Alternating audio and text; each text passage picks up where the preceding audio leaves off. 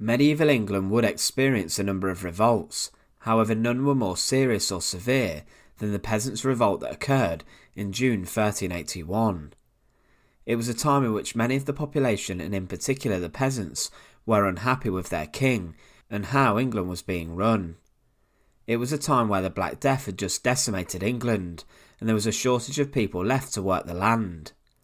The peasants would soon realise the importance of supply and demand, and they began to consider their worth, demanding higher wages, better freedoms, and also better working conditions. However, the Peasants' Revolt was not a peaceful protest by any means. There was much bloodshed, anger, and also chaos brought to London when the rebels would enter the capital. Join us today as we look at the brutal Peasants' Revolt of 1381, and remember to support our channel. Please make sure to subscribe. The peasants in England were rather unhappy. The Black Death had just wiped out a large amount of the peasant working population, and for this they were needed to go and work in new areas, and were attracted to different employers, with the promise of greater wages. So peasants would move and earn greater money. However, a law called the Statute of Labourers was introduced. This fixed peasants' wages to pre-plague levels, and for this the peasants were furious. They were also angry at the fact they were forced to pay a new tax called the poll tax. This was introduced by Richard II to pay for the long conflict and war with France. This would not have been a great amount of money for a lord or a bishop to have paid, but for a peasant it could be crippling to pay more taxes. Peasants also had to work for free on church land, sometimes up to 2 days a week, and this meant they could not work on their own land, meaning it was difficult for them to gather enough food for their families. In May 1381, a tax collector arrived in a village in Essex called Fobbing to investigate why no one had paid their poll tax, and he was subsequently thrown out by the villagers.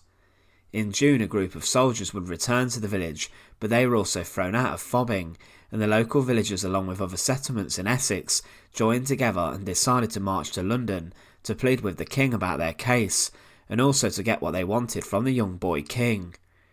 The protests involving the peasants would grow and grow, and the peasants in particular blamed the king's advisers, such as the Archbishop of Canterbury Simon Sudbury, and also the Duke of Lancaster John of Gaunt. It seemed that the uprising was rather well organised, and the peasants set off for London on the 2nd of June en masse. The villagers from the north of the River Thames, from Essex, Norfolk and Suffolk, would converge on the capital through Chelmsford, and those from the south from Kent would attack Rochester Castle, and then Sudbury's town of Canterbury, before arriving on the outskirts of London. A man named Wat Tyler would emerge as the elected leader of the rebellion, and he was seen as a charismatic and capable leader. In Canterbury, the rebels would force entry into the castle and the city, and depose the absent Archbishop of Canterbury, forcing the monks to swear loyalty to their cause. They also attacked many properties in the city, linked to the royal council, and searched for their enemies, dragging out the suspects and subsequently executing them on the streets. The rebels even went into the city's jail and opened the gates, letting all of the prisoners run free. As forces approached London, they were armed with many weapons, including battle axes, swords and bows.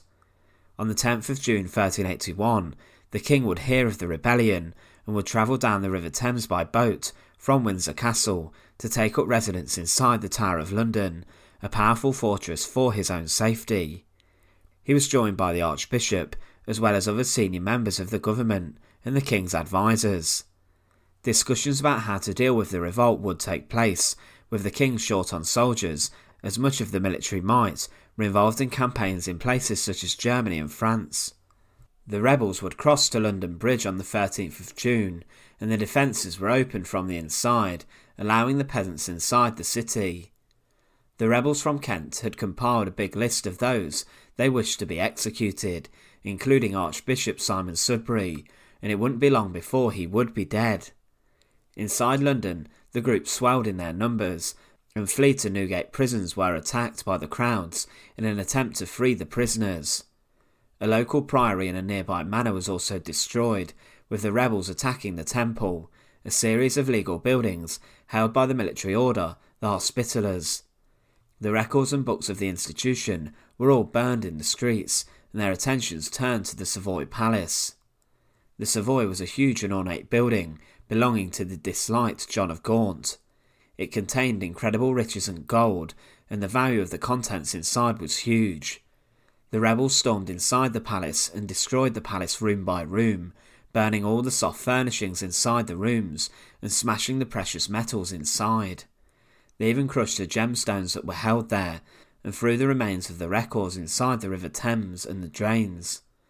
Then the building was set on fire, and the rebels would turn their attention to an even bigger target, a symbol of the king and the monarchy's power, the Tower of London. The Tower of London is still seen today as an impenetrable fortress, but during the Peasants' Revolt it was targeted.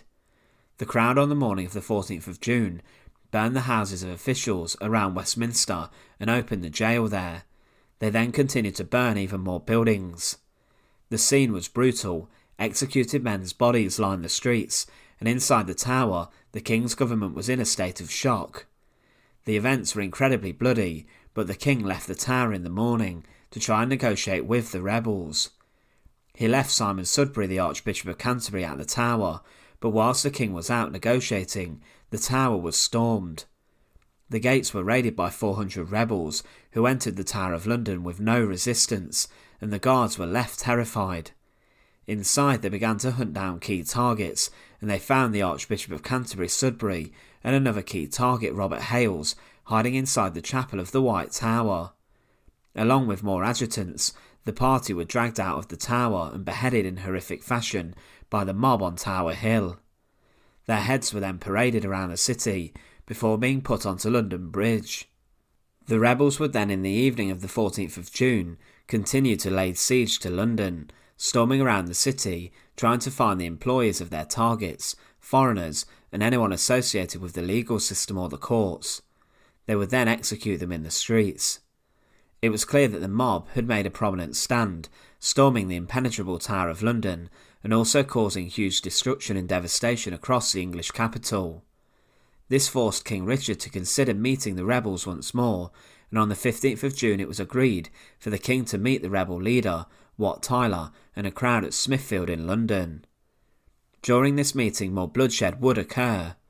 Richard called over Tyler from the crowd to meet with him, and initially the meeting seemed positive. Tyler would refer to the king as his brother, however the rebel leader would request further legal changes, and that they were put in place by the king and the government. He wanted the lives of peasants to be made easier, however the king did seem to be hesitant to make these changes. With this, an argument would break out between Wat Tyler and the royal adjutants and servants. At some point the Mayor of London, William Walworth, went forward to step in, and Tyler, who made some movement or attempt to grab the king or seize him, was attacked by the mayor and the royal servants. Tyler allegedly lunged towards the king, and with this, the mayor stabbed Tyler after he was also attacked. A royal squire then stabbed Tyler to death repeatedly using his sword, and it was incredibly tense.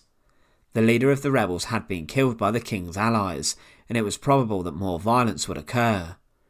The rebels were ready to unleash a volley of arrows at the royal party, however the young King Richard would manage to calm the situation down, and following this the revolt did die down. Tyler's head for his involvement was placed on a spike, with the rebellion's leader's death being seen as a sign of the king's rule. The Peasants' Revolt as we know it, and the events that took place in London, were not the only uprisings to take place in 1381 within England. Revolts by peasants would occur all across the country, and this will be a subject of a future video. However, the bloodshed and barbarism displayed within the English capital really reinforced the unhappiness of the peasants, and that their cause was, they believed, a just one. They would stop at no end to get what they wanted, even if it meant the execution of scores of people, including the influential Archbishop of Canterbury, one of the most important people in the whole country. Once again, thanks for watching. To support our channel, please make sure to subscribe, and once again, thank you so much for watching.